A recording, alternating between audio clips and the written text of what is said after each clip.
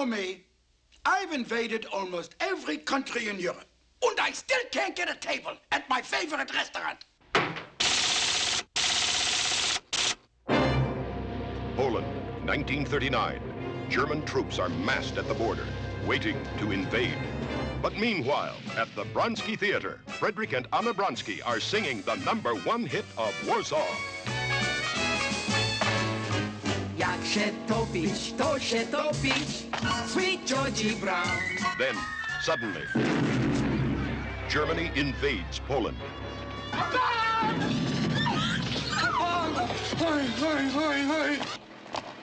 And nothing stands in their way, except a bunch of Polish hams, led by the greatest actor in Poland, Frederick Bronsky. To be or not to be? He's married to the most beautiful actress in all of Poland. Ah, Mrs. Bronsky, Mrs. Bronsky, Mrs. Bronsky. We're all here. The radiant and faithful Anna Bronsky. Freddie, good luck. Listen, if I don't come back alive, I forgive you for whatever happened between you and Lieutenant Zabinski. But if I do come back, you're in a lot of trouble. And he's suspected of being a spy by Colonel Ehrhardt, head of the Gestapo. Well, it looks bad for me, doesn't it? It doesn't look good.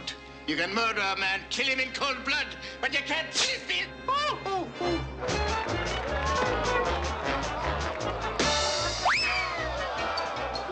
Will Frederick Bronsky and the Bronsky theatrical troupe escape the clutches of the dreaded SS? Arrest him! Arrest him! Arrest him!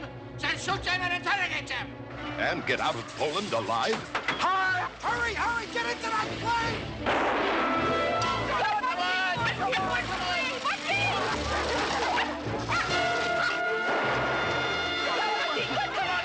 Find out when you see To Be or Not to Be.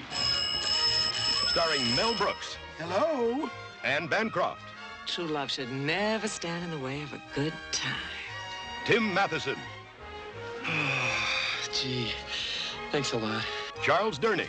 Can I offer you a cigarette? No, Cigar? oh, no. Chocolate-covered nougats? Chocolate-covered what? Nougats. And José Ferrer. Hurry back. You're drooling.